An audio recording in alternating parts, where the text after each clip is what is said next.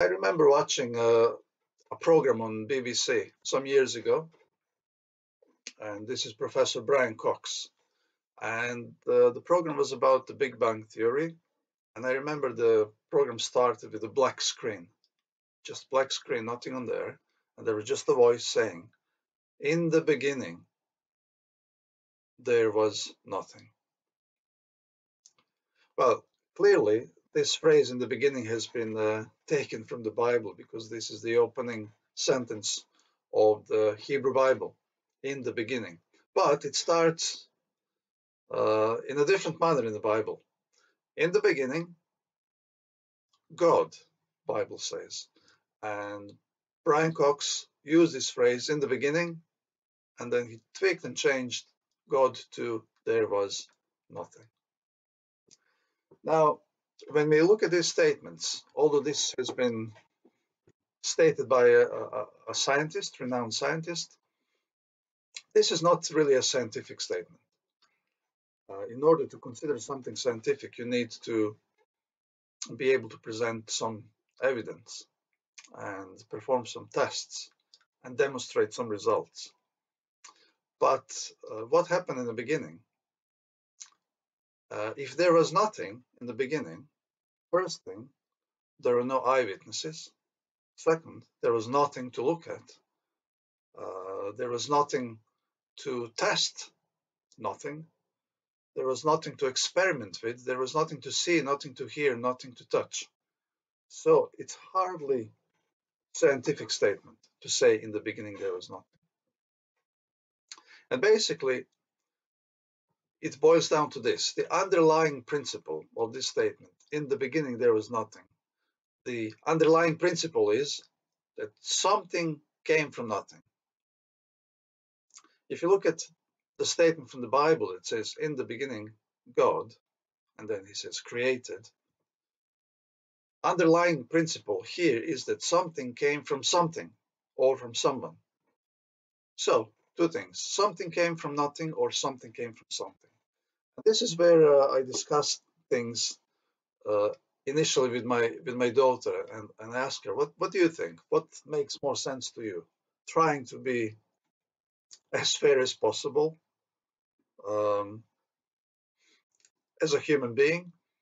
And eventually she told me, well, it doesn't make sense to me that something came from nothing. And that was the basis of our conversation that we continued. So let me try and present to you the three main perspectives on reality that you can have a look at from a scientific perspective, from a religious perspective. We just try to boil down three main perspectives on reality, life around us. And each perspective has a story to tell: the beginning, the middle, and the end. The beginning, the middle, and the conclusion. The origins of life, the life itself is the meaning of life, and then the death, end of life, and or afterlife after that. So here we have, let's start with Albert Einstein. And this is one of the statements he's made. I want to know how God created this world. I want to know his thoughts. The rest are details. When Albert Einstein spoke about God, he did not believe in a personal God. He just believed there is something more than just atoms and molecules, material, matter of the universe. He believed there's something more to it. There's something behind it. Um, and I put this column under the title Agnostic Science because agnostic means I don't know or I'm not sure. And that's basically it. Einstein doesn't know who God is or what God is or how it is, but he is not a materialist. He believes there is something more to it than just uh, material in this universe. On the other hand, we have a look at a column on this size, atheistic science. Here we have Stephen Hawking, and one quote for him: "Before we understand science, it is natural to believe that God created the universe. But now science offers a more convincing explanation. We would know everything that God would know if there there a God, which there isn't. I'm an atheist. So unlike Albert Einstein, who was not a materialist, an atheist, Stephen Hawking claimed that he was an atheist. The universe, the material universe is all there is. There is nothing more to it, and that's it. Now, in the middle column, we have Isaac Newton. So we have sort of three key scientific personas from our relatively modern times. And I put number 2060 there because, uh, in fact, Isaac Newton, though famous for being a mathematician and physicist and so forth, he actually wrote more about the Bible and specifically Bible prophecies than he wrote about physics and maths. And his book, entitled Observations on the Prophecies of Daniel and Revelation, he felt strongly compelled to figure out what's going on in the biblical prophecies. And to cut the story short, he basically concluded that the history of this world would come to an end in the year 2060. If you want to figure out all the details, you can read his book, Observations on Daniel and Prophecies of Daniel and Apocalypse or Revelation. Well, those of us who are still around in the year 2060, we will see whether he was right or wrong. In terms of science, maths, and physics, nobody will question really Isaac Newton. He was a clever guy, and because of him, we can send rockets to space. He calculated everything very precisely. Whether he calculated the biblical prophecies precisely, whether he understood the real meaning of the message from the Bible, that's a different story, different matter. But he was a theistic scientist. He believed in a personal God who created this universe. And he believed that he was enlightened by this God. He didn't say, I have figured out all these things by myself. He believed that God, through his spirit, has enlightened his mind and understanding to see things, to comprehend things, to understand things, to be able to explain things. So here we have three basic columns: agnostic science on one side, atheistic science on the other side. Atheistic science, which is purely materialistic; agnostic science, which allows for something more than purely materialistic; and theistic science, which studies the material universe, but it also acknowledges there is something more to it. There is a spiritual aspect of reality. There is a spiritual realm, and God is a part of this realm. So, how would we view God in each perspective column, in each perspective on reality? Uh, Clearly, in the atheistic science, it's very direct. It's very easy to comprehend. God does not exist. As simple as that. Agnostic science, well, it will never say that there is no God. It will not say that the God doesn't exist. As far as Albert Einstein is concerned, he did mention the word God and some kind of mind or intelligence or understanding. But for him, God was more of an impersonal mind or being, or it's a bit akin to some of the Eastern religions, specifically Buddhism, where there is this sort of impersonal spirit, impersonal mind that's always been there, and that's the ultimate reality. And in the middle column, theistic science, we have God as a person, specifically as the creator who created this universe in the beginning. Now, a very important thing to point out is that all these things are based on belief rather than on evidence. Therefore, at this point, it's all religion, not science. When we speak about God, it's very difficult to prove or disprove anything. And when you talk about, similarly, when you talk about the origins or beginnings of the universe and life, there is no ultimate or absolute evidence to confirm or deny one or the other or the third. So here it speak in terms of speculation, scientifically speaking, or in terms of faith, religiously speaking, but let's call it all religion rather than science at this point. So, atheistic science will call matter religion because it's materialism, or materialistic religion. Agnostic science, we will allow for something more than materialism, so we call it spirit religion. And in the middle, we have theistic science, which combines both spirit and matter as essential aspects of reality, so we can call it spirit and matter religion. So, what is the ultimate nature of reality? And that answers also the question, what is our eternal destiny? Each perspective, each of the three main perspectives on reality, tells a different story, starting with the origins, then following its logical narrative through the middle, concluding at the end. So, let's have a look at them. Spirit religion, matter religion or materialism, and then spirit and matter in the middle, or theism. In spirit religion, spirit or mind is eternal. There is this eternal mind, which is the ultimate reality. There is no beginning to it and no end to it. And perhaps if you look at some religions, they even consider this universe to be eternal. It doesn't have a beginning. Yes? So there is no beginning. Materialism or matter religion says that matter was created in the beginning, out of nothing. There was nothing, and then suddenly there was matter, there was universe. Spirit or mind does not exist. So if you think about these terms, spirit or mind, it just in this column we only have brain, because brain is made of matter. So there is no spirit or mind, just the brain and its biochemical processes. In the middle column, spirit and matter religion, which corresponds to theism, we have both spirit or mind and matter were created in the beginning. They're not eternal, neither is the universe eternal.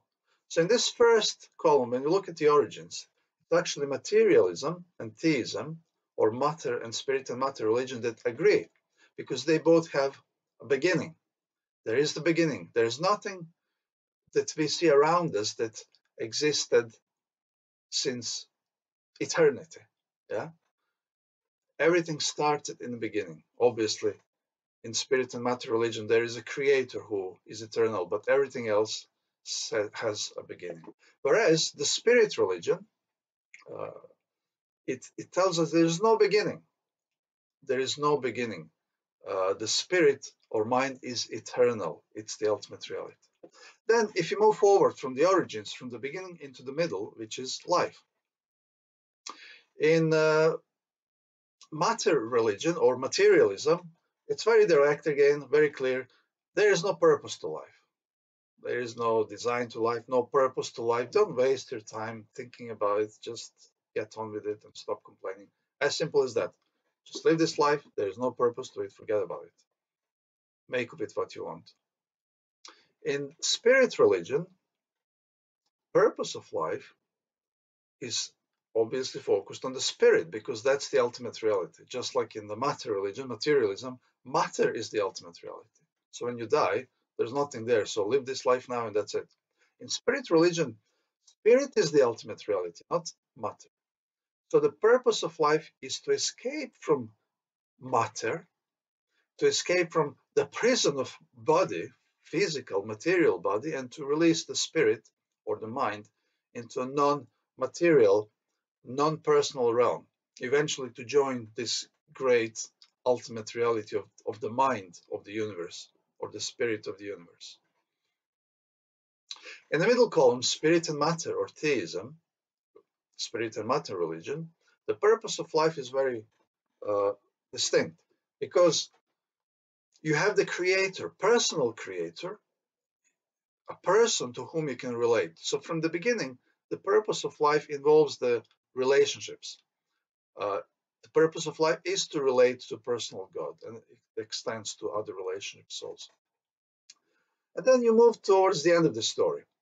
So you have the origins of the beginning, you have life or purpose of life, and then the end of life, and or afterlife or not. In the matter religion or materialism, physical death or death is the end of the person. It's the end of life. When the brain dies, there's no mind, there's no spirit. When the brain dies, it decomposes back into the molecules and atoms. There's nothing else left of you. This is the end of the person. The person is destroyed. You do not exist anymore as a person. That's it. Interestingly, in the spirit religion, even though that is not the end, it still is the end of the person, just like in materialism. Physical death is the end of the person because once you die, your spirit or your soul fuses into the eternal, impersonal mind or being or spirit. And this is not you anymore. This is something else. It's spirit. There is no memories of you. There is no your characteristics, your character, your person. The person is gone. The person is dead, gone forever. So in both spirit and matter religions, once you die, you are gone forever. You as the person are gone forever. That's it. You do not exist anymore. And you are forgotten and you're gone. Whereas in the middle column, in spirit and matter religion, we have physical death that is followed by judgment or evaluation, and then physical resurrection or new creation. And this is all done by this personal creator who started everything in the beginning. So, after you physically die, the person is not destroyed like in materialism. The person is not gone like in the spiritual religions. The person, you are still there. And you come back to life. You come to judgment. And you as the person, it's you, your characteristics, your person, you. It's real you who can come and face the creator and has a possibility to live forever as the person, as you know yourself, with your characteristics, with your personality, with you. This is the only column, spirit and matter religion, where you have a possibility to live forever. You as a person, as you know yourself. So, matter religion, we can call it materialism. Spirit religion, we can call it spiritism, not spiritism, that's something else, but spiritism. And spirit and matter religion is intermingled. It incorporates both matter and spirit as essential aspects of reality. And I put this statement, physical death followed by physical resurrection, in green here, because for me, this is the only way forward. If you, the personal you as a person, with your own characteristics, with you who you truly are, your essence, if you want to live forever, this is the only way, the only possibility for you as a person to live forever. So what do we have here? Once you come to the end of life, what do we do? In the matter religion, if you look at some scientists or atheists like Stephen Hawking, he believed when he died, there's nothing left of him. He's forever gone. So, yeah, he's gone. He can't help you here. He's gone. He's not around anymore. If you look at the spirit religion, scientists like Einstein, who was sort of an agnostic and fits sort of in this column, he's gone. He can't help you. He spent his dying hours on the deathbed frantically writing out equations, trying to figure out the deeper secrets of the universe. But then once he died, but that's it. That's the end of his life, and he's gone, and he's not here to tell us or help us anything.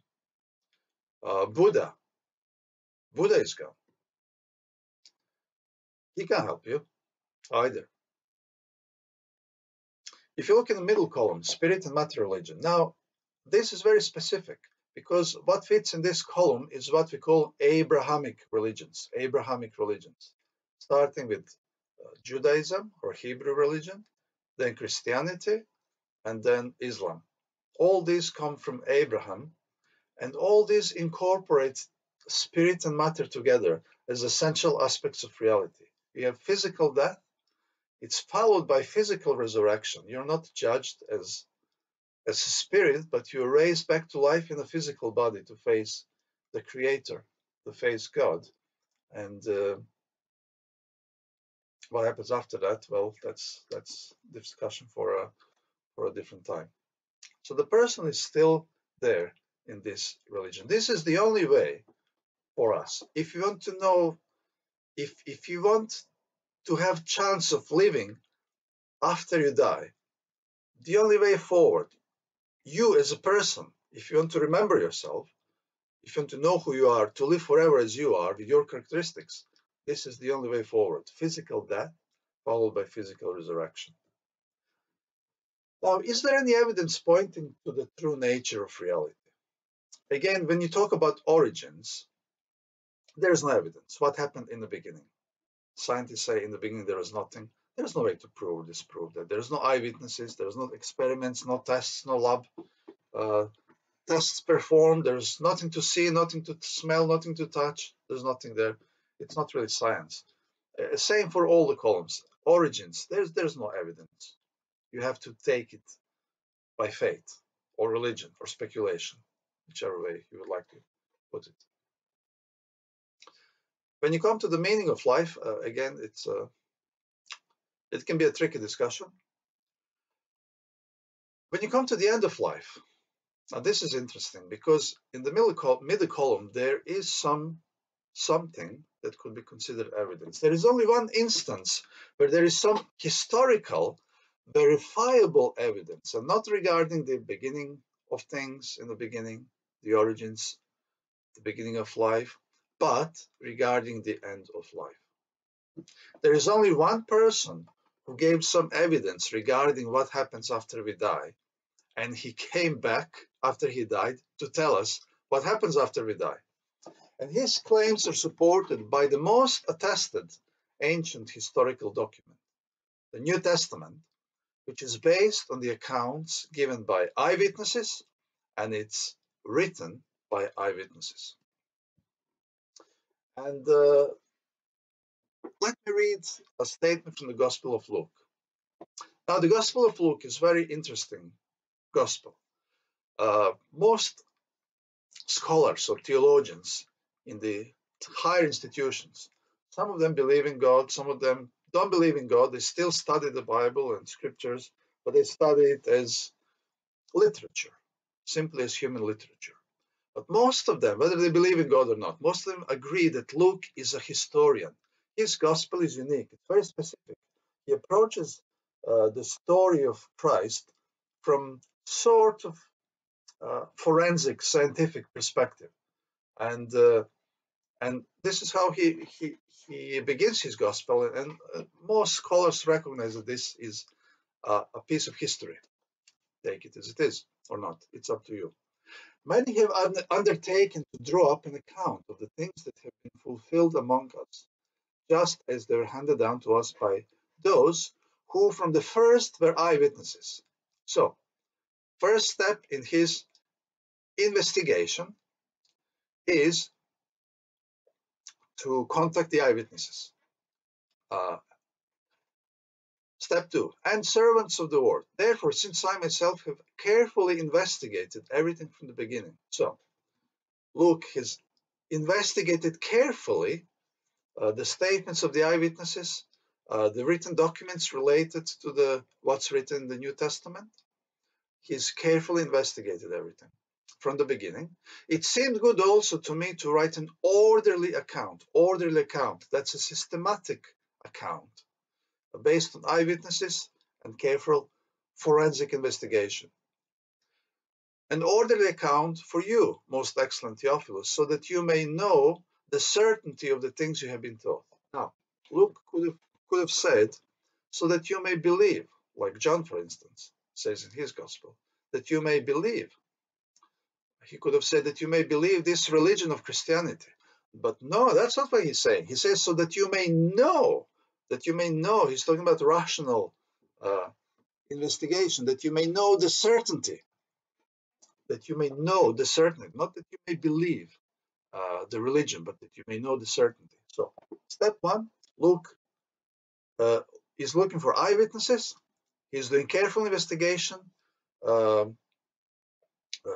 interviewing the eyewitnesses, looking at the evidence, the written evidence, the spoken evidence. He's organizing all the information systematically in an orderly account to conclude that this is certainty. He's talking about historical facts and events, not uh, not some kind of religion or beliefs. This is the Gospel of Luke. So, what kind of things would have Luke investigated? Well, let me give you an example. The Apostle Paul, another key witness of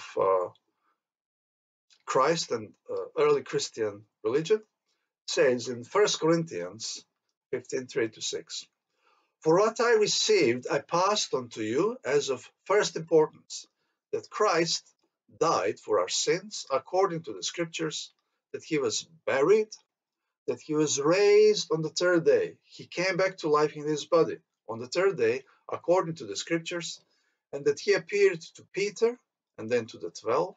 These were his close friends. But then, after that, he appeared to more than 500 people, more than 500 of the brothers at the same time, most of whom are still living, though some have fallen asleep."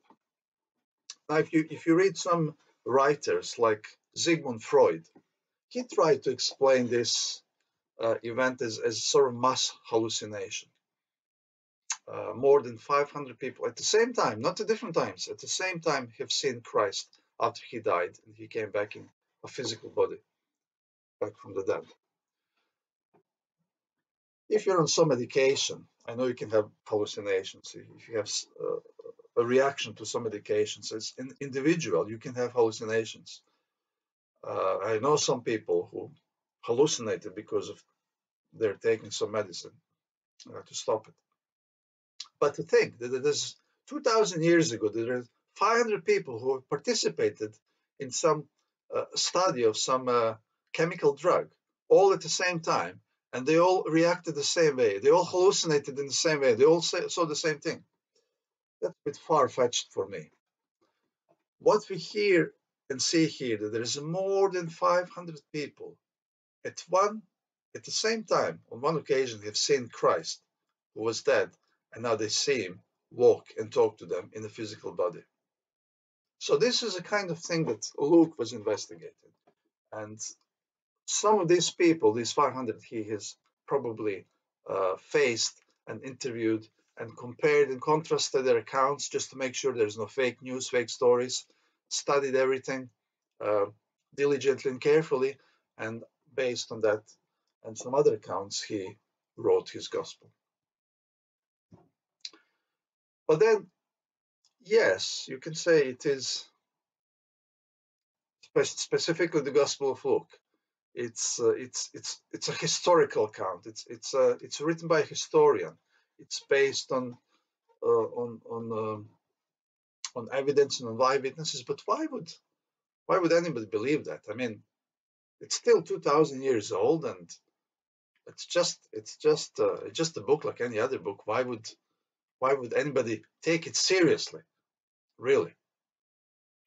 Well, there's something very peculiar about the New Testament, something very special, in fact, about the New Testament in terms of its preservation and accuracy.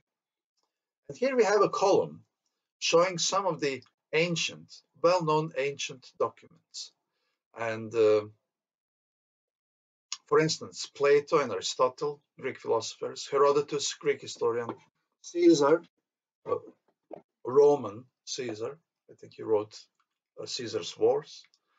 Homer, that's the oldest one, Homer, who wrote Iliad and Odyssey.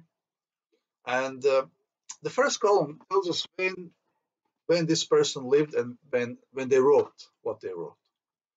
The second column tells us when the earliest copy is found. So that gives us, the first two columns give us a range of the time, since the time of writing to the time of the first found manuscript. How long has it passed? And then we have the time between the original and the copy. And then we have number of copies and accuracy of copies. For Plato, who lived in the 4th century BC, the earliest copy of a manuscript that we have is AD 900 or C 900. So there's 1200 years uh, time lapse between the time when he wrote and the time when we have the first manuscript we can check. So 1200 years is a long time. How do you know that Plato, who lived 1200 years before this manuscript was found, how do you know that he actually wrote these things and he wrote them exactly as they're written? In over 1,000 years, a lot of things could have gone wrong. Somebody may have spilled some coffee, or something on the manuscript may have rubbed it and may have lost some letters and rewritten it in a slightly different way, and then it could be rewritten 5, 10 times and lost some original intent of the author. So that's the issue, really. Herodotus, similar thing. 5th century BC, AD 900, roughly. Just giving you rough dates in terms of centuries, not specific years. 1,300 years roughly. Not many copies, 8 copies, like Plato, 7 copies. So you can't really do any serious study on that. Caesar, 1,000 years since the time he wrote and the time we have the first manuscript. A lot could have happened in 1,000 years. Aristotle, he's very important because Aristotle's writings are the basis of the modern scientific uh, reality, modern scientific world. It's pretty much all based on Aristotle's writings. Again, 4th century BC, somewhere roughly around AD 1000, roughly around that time, about 1,300 years, roughly. A lot could have happened in 1,300 years. How do you know that that's what Aristotle wrote exactly? How do you know it's not been corrupted or changed in 1,300 years? It's a long time. We do have a little bit more copies of Aristotle. There is about almost 50. And still, that's what you get. Homer is a bit better, even though he's the oldest author, almost 1,000 years before BC, at the time when David and Solomon lived, from the biblical times. Earliest copy is quite actually old. It's about 300 BC or BCE, and the time between original copy is not over 1,000 years now. It's about 600 years, roughly about 6 centuries, not exactly roughly. That's a bit better than 1,200 years. It's twice as good, but still, it's a 6 centuries is a long time. Things can happen in 6 centuries. Somebody could have changed something, rewritten something, adapted something, adjusted something, and nobody would know because we don't have any eyewitnesses. 600 years after Homer wrote, and that's the oldest manuscripts we have of Homer.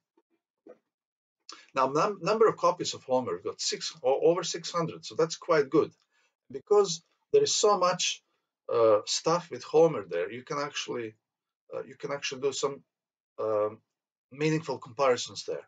And when you compare all the manuscripts found, the accuracy of the copies is 95%.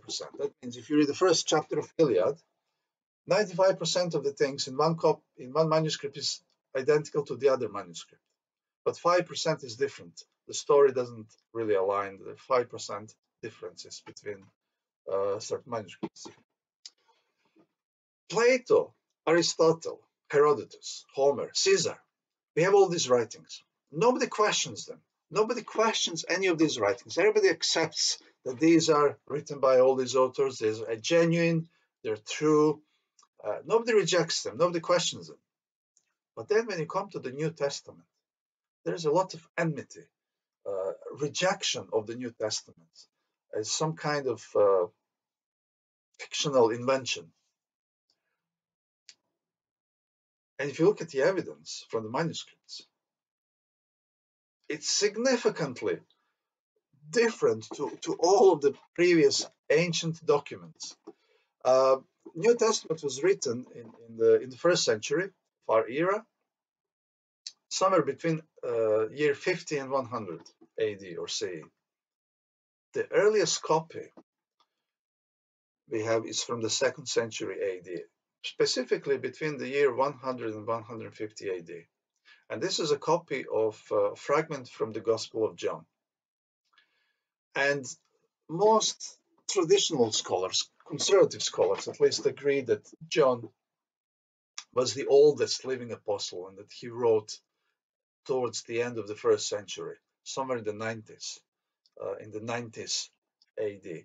So basically, when John wrote his Gospel and other books, towards the end of the first century, there are people who were alive when he wrote it. There are people who knew him, and they would still be alive between 100 and 150 AD, and even after that.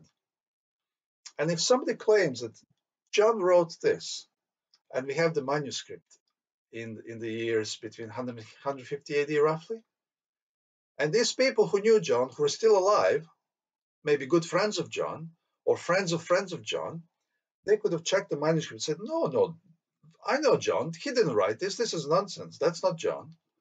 But that's the whole point. Here, compared to all the other ancient documents, we actually have now the eyewitnesses, living witnesses who knew the author, who could testify and say, this is nonsense, this is rubbish, this is forgery, this is not real.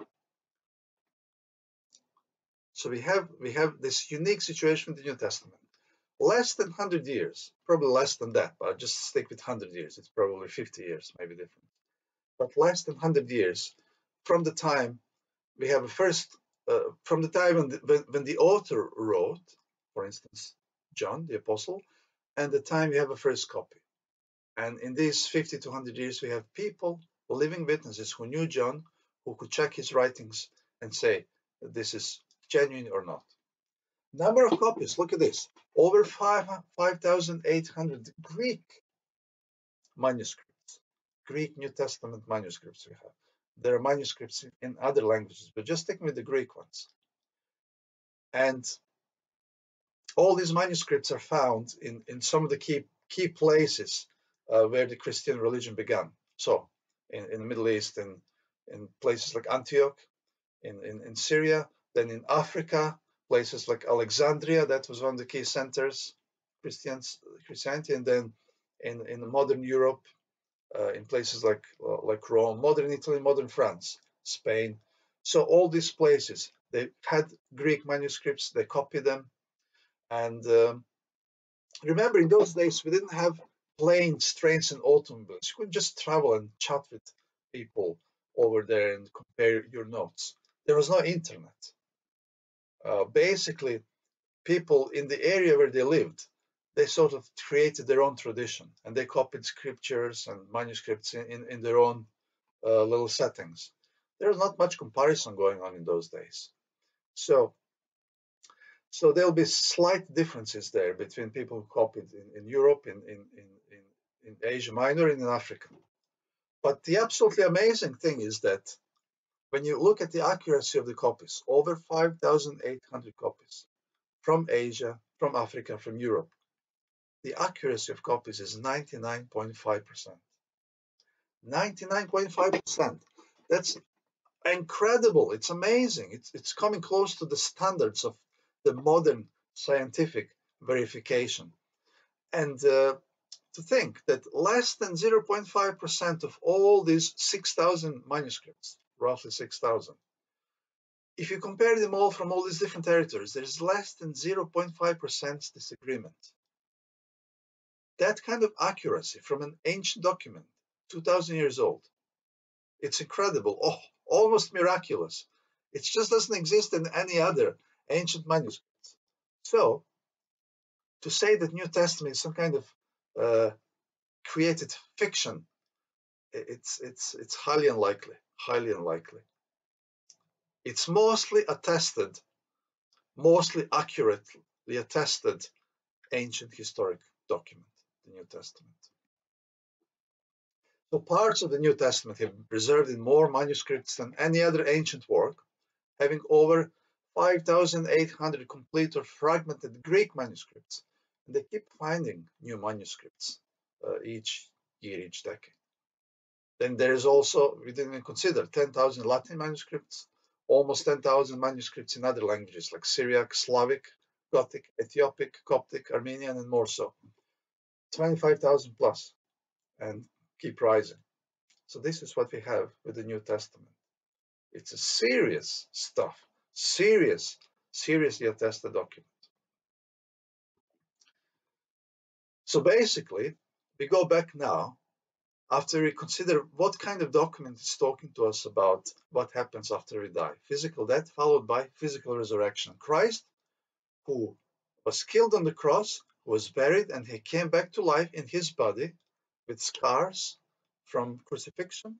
And he was walking and he was eating fish and bread, and he was talking to his friends, and he was talking to more than 500 eyewitnesses after he died and came back to life.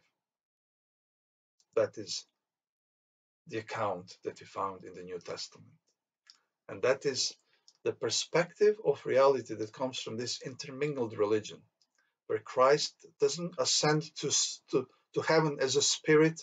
He doesn't go into some spiritual realm. Neither is he destroyed into atoms and molecules, but both as spirit and body, he comes back to life. Spirit and matter religion intermingled, and he is alive, and he's still alive, living forever into eternity.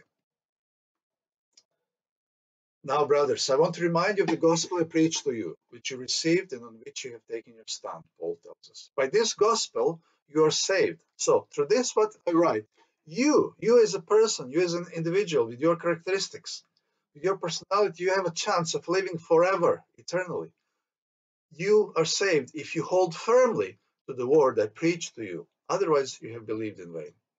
For what I received, I passed on to you as of first importance, that Christ died for our sins according to the Scriptures, that he was buried, that he was raised on the third day according to the Scriptures, and that he appeared to Peter and then to the 12.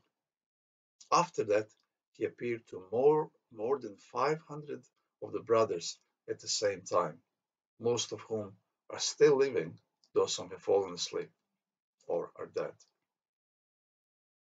This is it. If you, as a person, as individual, would like to have a chance to live forever, not to be destroyed when you die, not for your person to be destroyed and some kind of spirit goes into eternal realm, but you're still destroyed as a person.